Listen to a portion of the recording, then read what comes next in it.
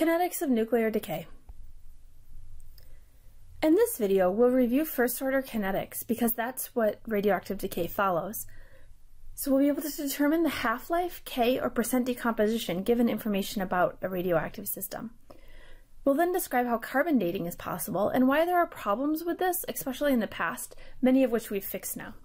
And then we'll quickly cover two other types of radioactive dating. We're not going to go over those in details. I'm just going to let you know that they exist. First-order kinetics has only one reactant, and you should refer back to earlier chapters if you are having problems with this. But recall that for first-order kinetics, your rate is equal to K times the concentration of A. Now, in kinetics, you'll sometimes see this written as this: T equals lambda n, where T is the rate at a certain time, lambda is the decay constant, and n is the number of radioactive nuclei at a time. It's effectively the same equation, it's just sometimes written a little bit differently. Mostly I'll continue to just use the normal first-order kinetics equation.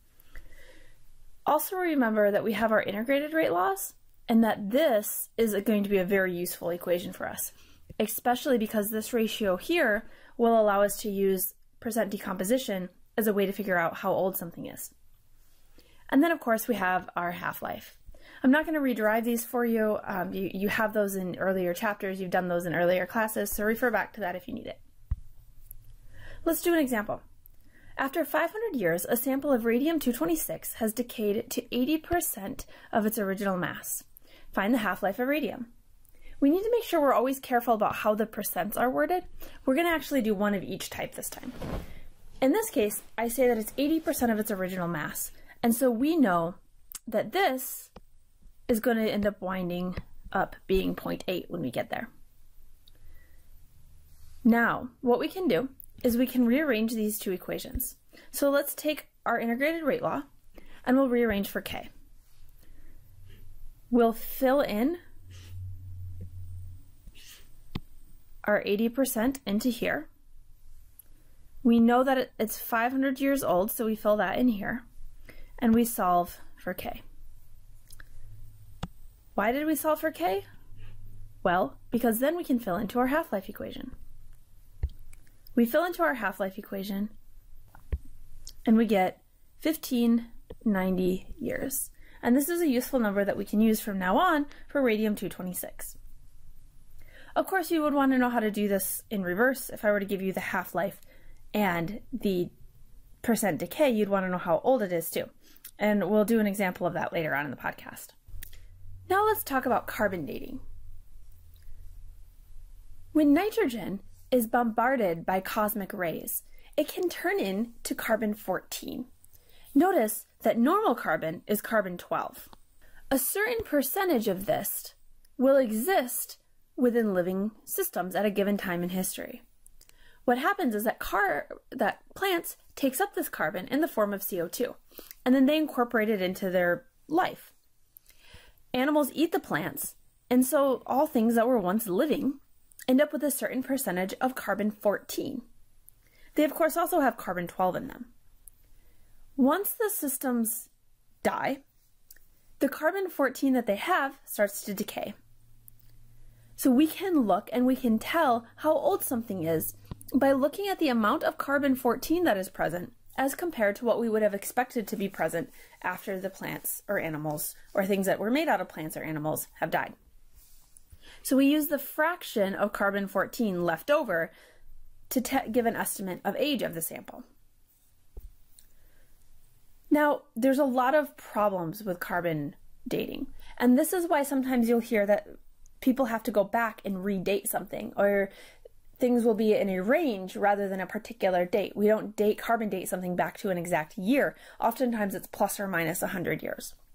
And people will claim that this means that carbon dating is a fraud and that it doesn't work and all sorts of things, especially because oftentimes we do have to go back and redate something that has already been dated using better methods to get a better scan. So I think it's worth talking about where some of these problems come in so that you understand the difference between a system that is a little less than accurate occasionally and a system that is completely bad. Carbon dating is incredibly useful and really does help us. It just has a few issues. So originally when they did carbon dating, what they had to do was they actually had to count the decays. We couldn't go in and measure the exact number of isotopes that were present at any given time. We instead had to wait for something to decay, let it wait for a while, wait for another to decay, etc. Because of this, we had very few disintegrations per minute. And when you do something like that from a statistical standpoint, you're prone to a lot of errors. Maybe in the minute that you measured or the hour or the day that you measured, for whatever reason, you had more decays than normal. That'll throw your dating off. Or maybe you had less decays than normal. That'll throw your dating off. And that's a big problem. Luckily, we fixed most of this now because now we go in with mass spectrometry and we can actually count exactly how many isotopes are present. And that can prevent a lot of the previous errors that we had. And it is one of the reasons that we go back and date things now using our new and better methods.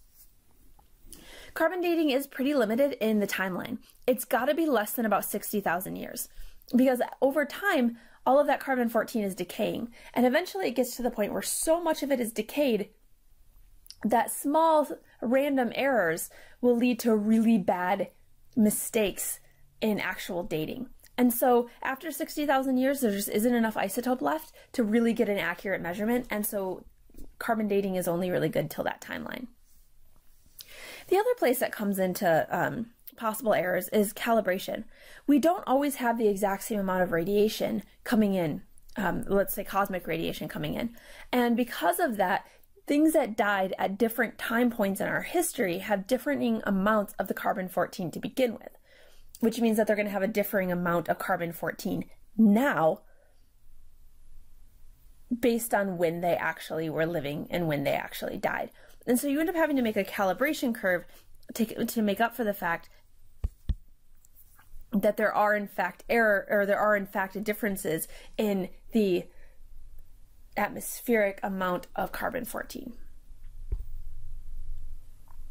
This isn't the only kind of radioactive dating. There are other kinds. For instance, we can use uranium-uranium, which looks at the isotopes of uranium and looks at their daughter molecules, or their daughter isotopes. This is really complicated. We're not going to do it in this class. However, just know that it is possible to do, and so this is how we can get dates for something like a rock, which has been around for a lot longer than 60,000 years, or extraterrestrial objects, etc.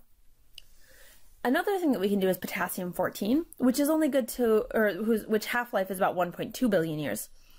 And it decays down to argon, and then ends up getting trapped in minerals.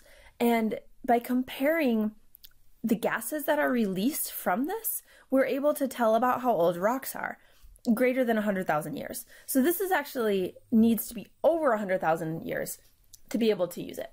And again, it's a little bit complicated, so we're not going to go into it, but know that we can do this for things that are much older than what carbon dating allows for. And we can do this for things that were not ever living before. And this is one of the ways that we're able to go back and look at geological timescales. Now let's do one more example. This time we'll do it with radiocarbon dating. So we have ancient footprints that exist in Nicaragua, and they were left in volcanic ash and mud by a group of up to about 15 people. They took soil samples that were underneath the footprints and used a mass spectrometer to show that 22.62% of the carbon-14 atoms had decayed. Notice how that's worded. They're giving us the amount that has decayed, not the amount that is still there. How old are the footprints? We're going to do the same thing that we did before, just in reverse. So this time we'll start with the half-life equation, and we'll use this to solve for K. Once we get K, we can fill K into our integrated rate law, and into here we need to be a little bit careful. We're not going to fill in 22.62. We're going to fill in 1 minus 0.2262.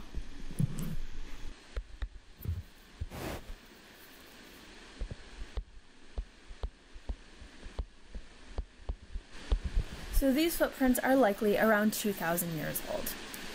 In review, radioactive decay follows first-order kinetics, and all the rules and equations that we developed for first-order kinetics are valid for radioactive decay. Given the half-life and the percent of nuclei decayed, or the amount of nuclei that are still present, we can tell how old a sample is. We can use this to date items that were once plants or animals using carbon-14 data, and we can also do this using rocks or extraterrestrial items with different types of radioactive decay that we won't go into, but you should still know is possible.